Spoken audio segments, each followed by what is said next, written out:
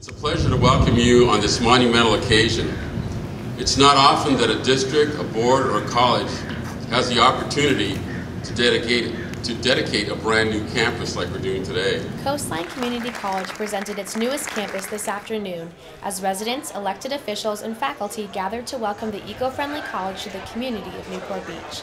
The three-story, 66,000 square foot building rests upon 4 acres of land that looks across the Pacific coast. The building has more sustainable features, such as large panels of glass which allow natural light to illuminate the indoors, concrete walls and floors to help keep the building cool, and large ceiling fans to keep the unconditioned air circulating in the hallways. It brings a presence to the city of Newport Beach, and it also encourages people to continue with their education. Because a lot of the learning goes on in the classroom, but there's also learning that goes on outside the classroom, and having social spaces for interaction among students in a different setting is very important for that learning process. Sometimes we underestimate the need for community college students to have those spaces because we always see them as sort of commuter students, but really a lot of our students are full-time now in the community colleges, and they deserve these kinds of spaces, these kinds of facilities just as much as university students.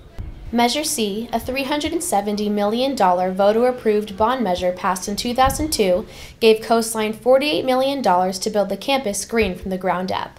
As a community college, Coastline strives to break down the walls of what society knows of these campuses and create a space for students to come, take class, and stay. Newport Beach for this setting. We think it's a wonderful anchor for this area, will help us revitalize an area that hasn't been as prosperous and successful as some of our other areas.